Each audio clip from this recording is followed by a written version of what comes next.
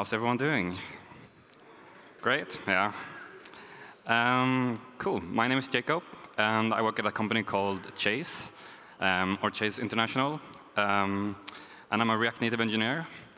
We launched our bank about 3.5 years ago in the UK, and one of the things we think a lot about at work is, of course, mobile application security.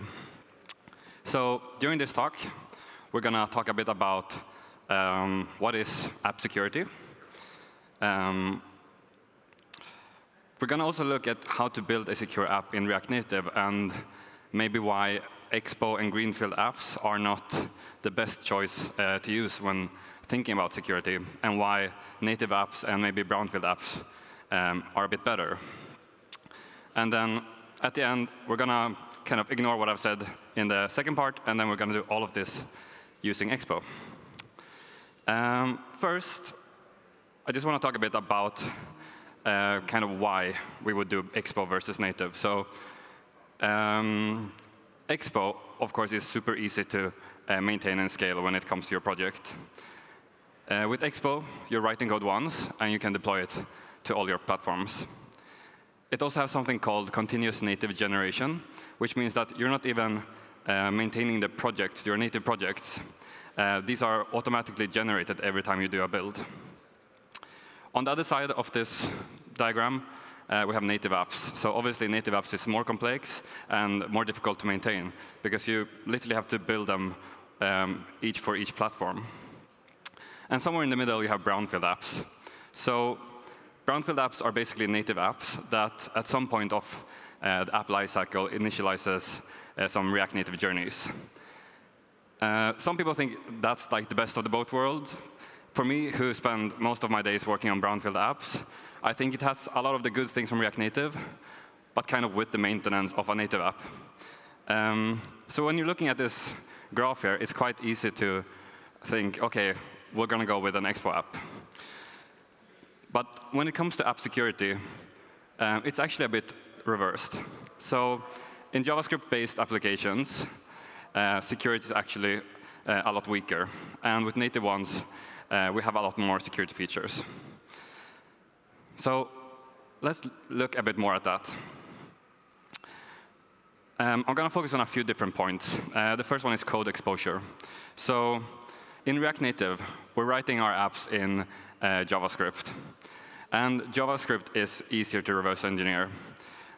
So this means that our JavaScript code is easier for attackers to kind of inspect and tamper with. We're also packaging our JavaScript code inside of the app, which means that we're also more susceptible to things like code injection and tampering and debugging. While on native, our code gets compiled down into binary code. So that's our APK files, our IPA files. And for this reason, well, native code or binary code is much, much more difficult to reverse engineer. And so it's much better for intellectual property protection and logics obfuscation. Another thing is our runtime environment. So obviously, when we're writing things in JavaScript, this is it runs on the JavaScript virtual machine. So we're adding a layer of abstraction where additional vulnerabilities can be introduced. We're also opening up ourselves to more things like runtime injections because we've added this additional layer. And on native, we're operating directly on the native runtime. So obviously, we don't have those risks that are introduced by our additional layers of abstractions. Thirdly, we have our platform-specific security features. So obviously, with React Native, we don't have access to all of the platform-specific security features that we do on native, or at least not by default. So we often have to use third-party libraries or write our own native modules. And even if we're using third-party libraries, we might not have that granular control over those security features. On native, we can obviously utilize the full OS-level security features. With JavaScript, we're also quite heavily reliant on third-party packages. And these packages can be outdated or poorly maintained. So when new vulnerabilities are introduced, it might take a while before they are actually fixed. And we're also more susceptible to supply chain attacks, unless we can control and audit our OpenSearch or third-party libraries. On native, to be honest, they're also using quite a lot of third-party libraries, but often not as many. And they more times also rely on platform-specific SDKs, which usually have better maintenance and quicker security updates. And then lastly, on React Native, we can do obfuscation, and we can do app protection, but it requires additional tools, like the Metro bundler obfuscator and other JS obfuscators. And unfortunately, they're also weaker in protection. So even though we can obfuscate, it's still possible to reverse engineer them. Native apps have stronger obfuscation tools. So Android apps can be pro-guarded. iOS app can be bitcode compiled. And you can even use additional tools on top of that. So when it comes to companies that prioritizes security features, because of the stricter runtime controls and the harder to reverse binaries and the direct access to security features, the choice is often to go to native apps or to do some kind of where you write your secure code on the native side. So today we're going to try and make a secure app in React Native. And I just made up some security requirements here. So we're going to have authentication of the app. So only authenticated users can use this app. And then those users can fetch things over network, and then they can store this data in the app. So when it comes to authentication, we want the authentication to happen before the app loads. And we want this to be on a native screen because of the risk of reverse engineering. We also might do things like security industry standard protocols, use biometrics, or maybe device binding. We then have our storage. So with the storage, that should only be open for the people or for the user who has authenticated. We should encrypt our data, of course, and we should use hardware-backed security features to do this. And then lastly, with the networking, we should encrypt our networking, of course. We should do things like TLS certificate pinning. And then obviously, all of our network requests needs to be authenticated. So we need to have that token passed to the backend. If you draw this app as a diagram, it would look something like this. So the app launches. We have some kind of native screen that blocks the app from loading. And then once that is done, we have our app experiences. And then the app can kind of use the security features through our native modules. And I think already if you're looking at this diagram, you can see that it already starts looking like a brownfield app, because we have all of this native UI before the app starts. But then another thing is that all of these native modules need to be aware of each other. So usually when we're writing native modules, they're done in separation. They're very modularized. But when it comes to this, obviously our storage needs to be aware if the user is authenticated. And our networking needs to get the token from the secure storage. So we need to have some kind of common area here. And we can't pass this back and forward to the JavaScript side, because then again, we're opening up ourselves to reverse engineering. So we'll have something like a secure core. And this is also a problem in greenfield apps, because, and I'm going to show you with an example. I hope you can see it. But basically, we have two of these as Expo modules. So the first is our authentication module. And the authentication module does something like starting an activity for the native UI. And then it has, you can see in the beginning, the secure core. It has an instance of the secure core, so that the authentication form can authenticate with the secure core. And then we can send the state of that back to React Native, basically, if you've been authenticated or not. And then we have a storage module, and it also has an instance of our secure core. So when we're getting things, we're getting it from this instance of the core. Now, this is basically how this would look like if we're running this app. So we're getting some data from secure core. It doesn't work because you're not authenticated. So you authenticate, but you still can't get anything because both of these modules have different instances of secure core. And so this is usually when we turn to brownfield apps, because then you have this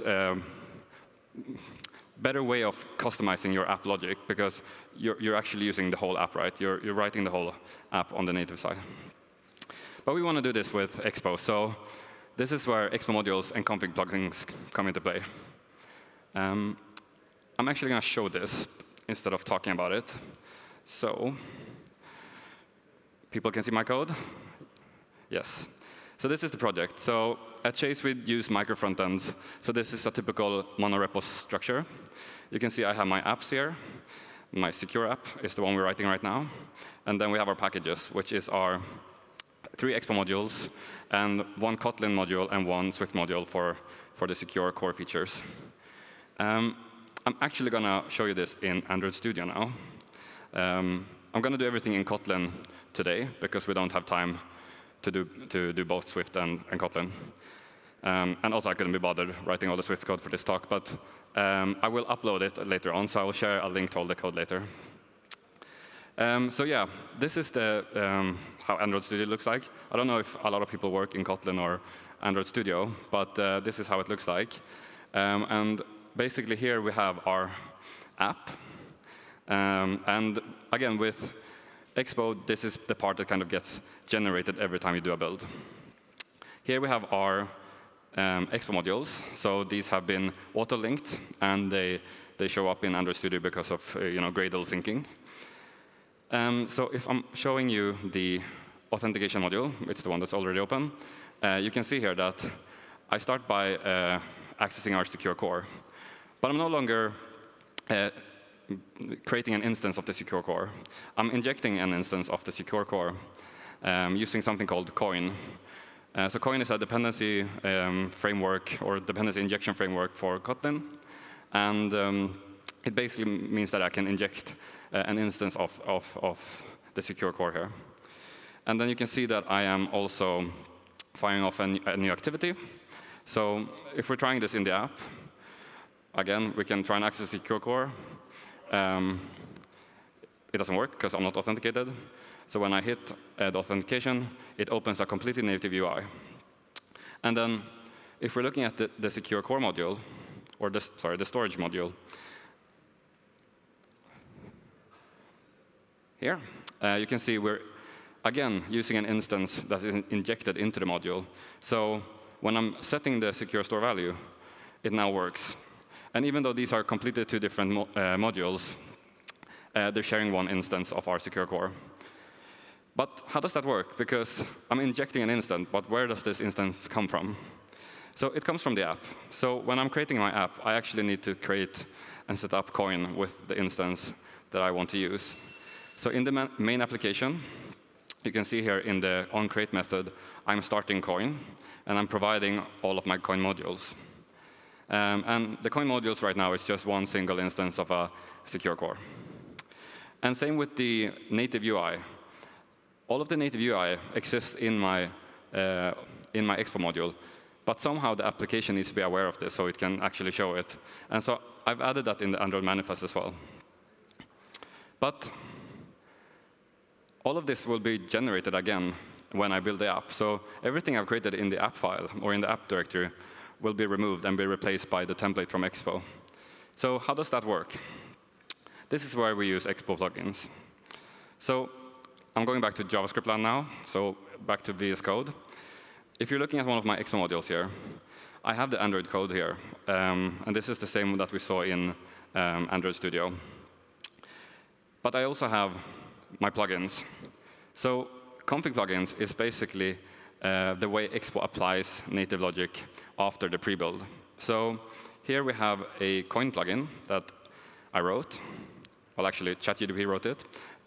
It's really good at writing Expo plugins. And you can see all the code I needed to initialize Coin and start my Coin module. And so what it does is, after it's generated my new build, it will then apply these changes onto the main activity. And same with the activity that I was showing, the login form. So this one registers this one in the Android manifest.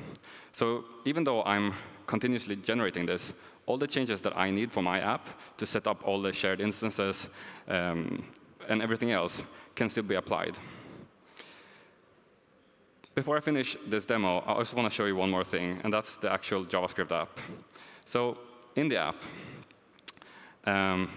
this app that I was showing on the side here, you can see that I have this authentication button. And the authentication button has an onPress, which then calls the authenticate method. And this authenticate method is just the authenticate method from the Expo module. And as you can see, I'm not passing anything. In fact, if someone reverse engineers this JavaScript bundle, the only thing they will know is that when someone presses the authenticate button, we're calling an authenticate method. All the logic between even the UI that I was displaying, how it unlocks the secure store, is still on the native side, and we can protect it there with all the ways we protect it on native.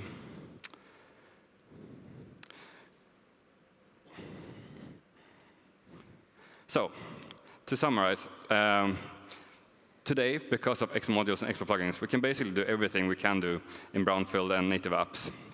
Now, just one note on this. A lot of things that we have to do at a bank is because we have highest priority on security. But not every app needs this. And it's up to you to determine what kind of threat model your app has and what risk you can accept. For us, it would be very, very dangerous if people got access to our customers' data. But another app might have, using public data that they're displaying in their app. And using something like a secure store then might be overkill. It might also have drawbacks, like performance, for example. So it's up to you to kind of evaluate what level of security you need for your app. The second thing is use third-party libraries. If you don't have these very, very strict requirements, there's still things you can do to kind of secure your app. So if we're talking about storage, you can use things like Expo Secure Store or React Native MMKV. If you're doing biometrics, you can use React Native Biometrics, I think, or Expo Local Authentication. There's a lot of these libraries, and if you don't want to spend a lot of time but still just add a little bit of security, you can do that using third-party libraries. And lastly, it's about, I think it's a PR open for React Native right now. It's called Static Hermes. And Static Hermes will actually change a lot of these things. Static Hermes is the next generation of the Hermes engine, and it does a lot of the things here that I've been talking about, but for our JavaScript side. So it's basically bringing a lot of the JavaScript and React Native world closer to how we do it on native. It's not going to be a one-to-one thing, so certain companies will still need to take additional steps, but it's definitely bringing us in the right direction. There's a lot more things to say about security, and I have added a lot of them to my GitHub repo. I also have some links to this talk, to all the code, and also to my social media if anyone wants to talk more about this. You can also catch me around here after this. And I think that's it for me. I hope I've kind of taught everyone a bit about the kind of things that we have to think about when you're working at a company that has the highest requirement on security. And yeah, thank you for listening, and enjoy the rest of your conference.